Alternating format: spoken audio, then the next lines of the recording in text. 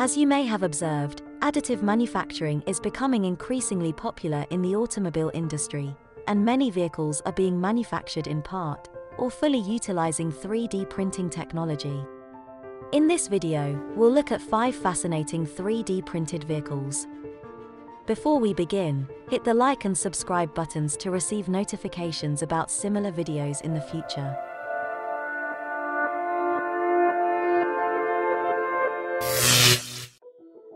I don't want to insult you, but you humans aren't that great at this driving thing. You bump into each other, you clog the same routes at the same time, and you're overwhelming the earth with pollution. It's getting bad out there, but I can help. Hi, I'm Olli, and I would like to be your driver. I'm a self-driving electric vehicle meant for multiple people and optimal flexibility, designed from the ground up by Local Motors to be the next generation of mobility. I can operate like a chartered shuttle, run like a taxi service, or maneuver like a network of interconnected pods. I am the first of the robots that are taking over. Kneel at your new master. I jest. While I can see in 360 degrees and can make decisions hundreds of times faster than you, I am monitored at all times by a central human operator, so you can feel completely safe while I'm in charge. I'd love to help move people across your town, or zip students across campus. Or maybe I will fill a new niche for you. A mobile gym, anyone? A bus cafe hybrid? How about a meeting that actually picks up its attendees? I just blew your mind a bit, didn't I? I can't wait to see where we'll go together. All you have to do is to call me up through your smart device and leave the driving to me. Get to know me over at meetolli.auto and learn how forward-thinking transportation will make the world and how you get to point B more efficient and enjoyable. I'm Olli, your friendly neighbourhood mobility solution. This is a huge day in automotive history. Not only is it the day where Ford Motor Company was incorporated June 16th, 1903, but also it's the day where we got people comfortable with the idea of riding around in a completely self-driving vehicle. I'm Jay Rogers, and I'm the CEO and co-founder of Local Motors. I am the first cognitively enabled vehicle. I seat 12 passengers. And you can ask me anything. Olli, why don't you say hello? Hi everyone, my name is Olli. I'm a self-driving vehicle powered by IBM Watson technology. I can help people get around National Harbor. Olli, I'm hungry. Where can I get some food? National Harbor has some great seafood. Would you like that? That sounds great. What's good? Well then, try the Crab Cake Cafe. All right, I'll go there for dinner. Okay, but don't forget your umbrella. There is a severe thunderstorm warning tonight. The sensor set on this vehicle allows us to be able to feed data to Watson and feed data back to Olli to make life more enjoyable. Thanks, Olli. By the way, I like your bow tie. I'm what's next in automotive innovation. I come from Jay and the engineers at Local Motors. Local Motors is a technology company that it's here to revolutionize a 120-year history of the way that vehicles are made. I still remember the first time someone told me about Local Motors and they said, we have a 3D printed car. And then I saw their vision in projects like Olli. You're going to see this shift. You're going to see the vehicles become more highly automated, ultimately autonomous. You're going to see vehicles become cognitive. And so Watson IoT Auto Lab is very much around the future of that cognitive experience. Not all of the information, not all of the capability for the vehicle is now going to be on vehicle, be enhanced by things in the cloud. And the best part, this is just a start. I'm about to go global.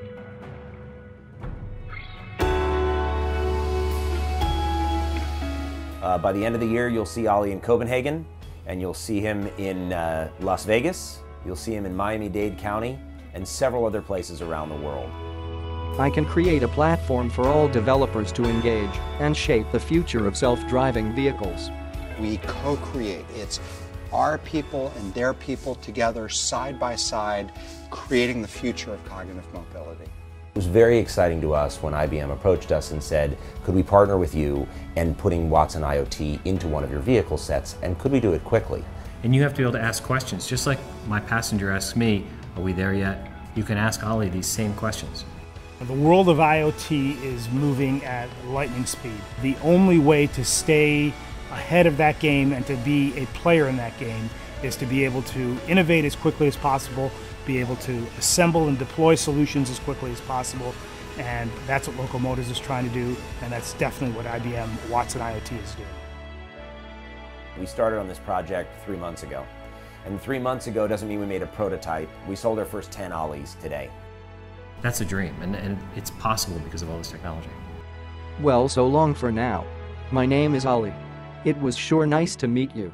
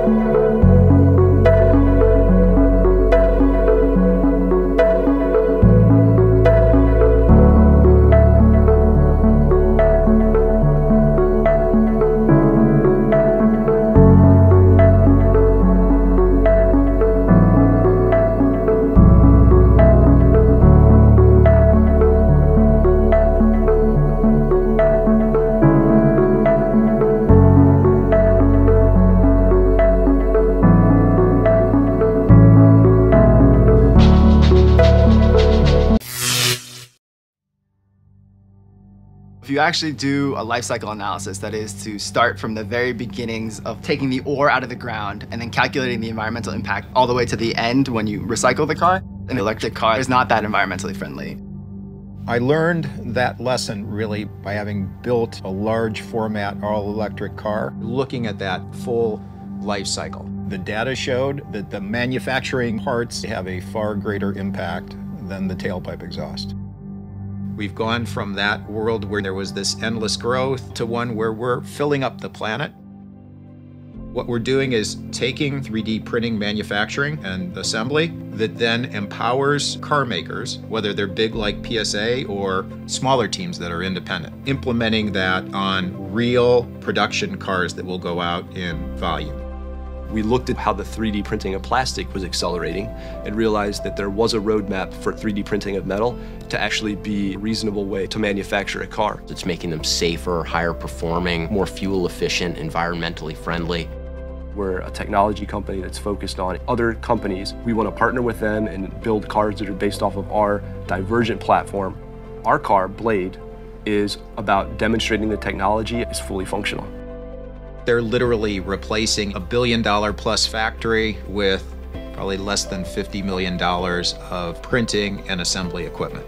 What you have here is an opportunity to enable local producers to produce cars at smaller volumes without having the same capital barrier to entry. Most machines used in manufacturing have limitations. With 3D printing, those limitations go away. Cosmetic things like color, or textures or fabrics, people who want to develop products in a much more democratic sort of way, they can personalize them more. These materials outperform existing materials that would be used for the structure of a car. We've done the things that a large car company would want done at every step of the way. We have a strategic partnership with PSA where we're looking at doing more high volume vehicles. We're certainly trying to find ways to be more efficient, being more conscious of the environmental impact. We're trying to change the way that things have been done for the past 100 years. The small incremental steps that have been taken to the way we build cars is not enough to save the planet. The UN says vehicle manufacturing is the most damaging human activity. The mission of this place is to replace planet-destroying manufacturing with planet-saving manufacturing.